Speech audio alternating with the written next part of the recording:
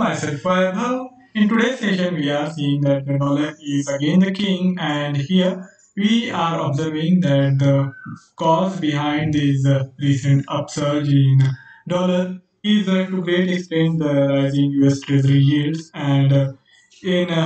today's session, we are looking at the price range of around 1.47 for 10-year Treasury yields, and this is almost close to the highest level for almost a year and fairly close to the pre-pandemic days.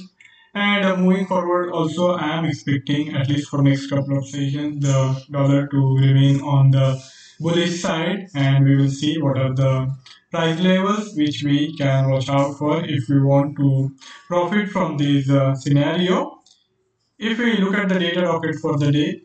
I won't be going into details of the earlier releases. And now, looking at the US session, we got this PCE price index data for the month of January, and this is even higher than the expectation. And for the January, the year-on-year reading stands at 1.5%, whereas the month-on-month reading is at 0.3%. So there is not a surprising upside there, but year-on-year reading is of course on the upside. And at the same time, the personal income and personal spending data was also released, and here also there is upswing, a marked upswing for the month compared to the prior month, and this is also reinforcing the sentiments that we are expecting the inflation to rear its head, and maybe not immediately but in due course of time the inflation is likely to move past even the 2%, which is the target range for the US Federal Reserve.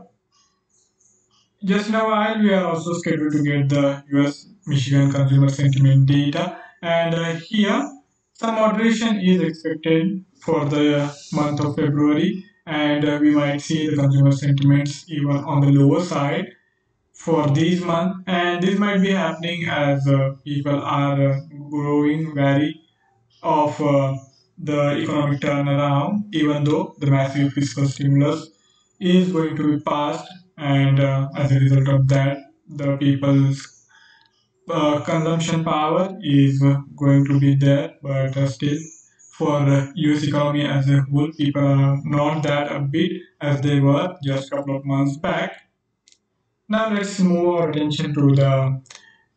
technical aspects, where we will first see the USD JPY technical outlook, and then I will also explain to you the outlook for dollar index. Let's start with the USD JPY first. This is the daily time frame chart, and here for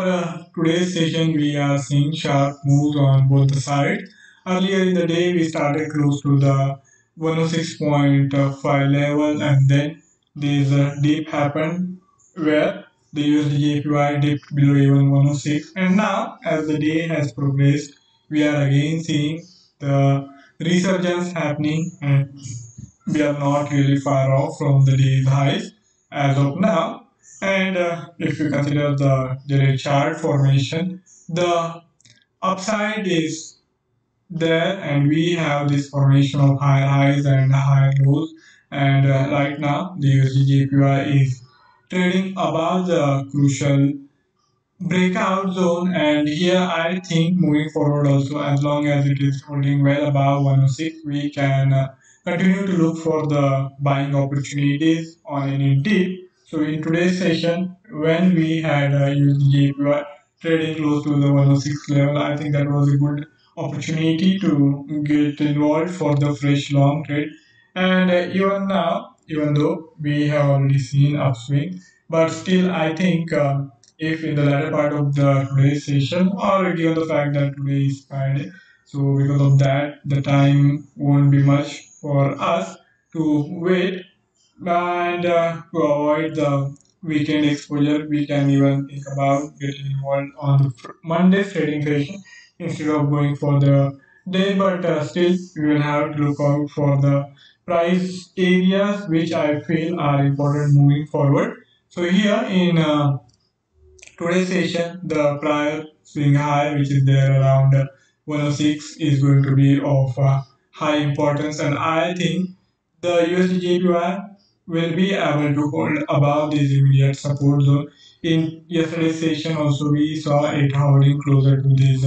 prior swing high, and then eventually this breakout happened. And now, as the price action has suggested on the lower side, closer to 106, there is substantial buying momentum also, and that is likely to help the USD JPY in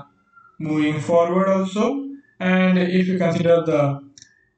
technical formations of pivot point series as well as the regression curve, both are pointing northward, and we should also be looking for the opportunity in the direction of the trend. So in this chart, you can see that we have this price area of around 105.85, which can be utilized as a decisive marker, and as long as price action is happening well above it, we can be hopeful of the continuation of bullish trajectory in the USD JPY. And even in today's session, we saw this low was made exactly closer to this marker area, and I feel moving forward this is the price area to watch out for. And I would say that if we are fortunate enough to get the entry anywhere closer to 106 or above that in today's session also, we can go for that while keeping the stop loss just little below this 200 SMA. So this price area of around 105.7 should be good enough for any entry anywhere close to 106, and on the higher side we can expect the USD/JPY to move past even this today's high established closer to 106.5, and in due course of time even the price levels closer to 107 can be expected. Now moving on to the dollar index, this is the daily time frame chart, and here this long consolidation near about the 90 is I think coming to an end on this daily time frame chart, and we might see some upswing happening in the dollar index, and as a result of that I think we can expect this 61.8% Fibonacci expansion level can be seen in next incoming few sessions. So to capitalize on this opportunity, we will have to look for the buying opportunity in dollar index, and for that we will be mostly relying on the lower time frame chart. Here we have this formation where the dollar index has spent considerable time, almost 2 months, where it has hovered on the lower side, but it didn't really break below this prior swing low established in the first week of this year, and now it is showing some upside momentum on this level just above 90. So that gives us hope that we might see some sort of reversal happening in the dollar index fortune, and in due course of time it can even move past the 91 level. So in today's session, the price area of around 90.20, which is there around central pivot point of this month's pivot point series, is going to be of high importance, and as long as price action is happening above it, we can continue to look for buying opportunities. Here, the interesting thing to take note of is this still downwardly inclined regression curve, but as the price action has even moved beyond the upper band of this regression curve, I think we can expect the dollar index regression curve to flatten in next couple of sessions, and then in due course of time we can expect the dollar index to go on closer to even this prior swing high, which is there around 91.5. So we have almost 100 basis point upswing possible for the dollar index, and in near term we can utilize this 200 SMA zone, which is there around 90.40 as our decisive marker. So as long as the dollar index is holding well above it or closer to it, we can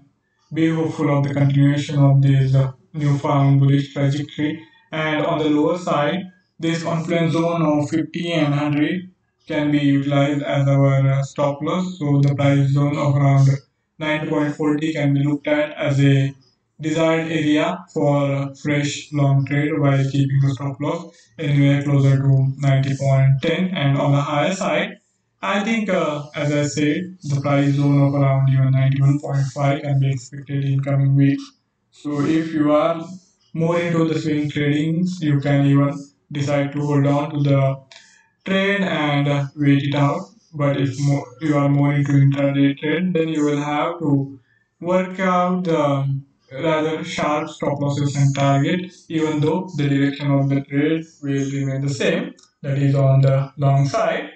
So that's it from my side for today's session. If you have any query or any idea to share, you can write to me in the feedback section, and I will be more than happy to take the discussion forward. Before I sign off, I would also like to remind of the risk associated with trading in the financial instrument, and one should be careful while using the information provided. Have a fabulous day ahead. Thank you all for joining in, and have a equally fabulous weekend also. See you on Monday. Goodbye.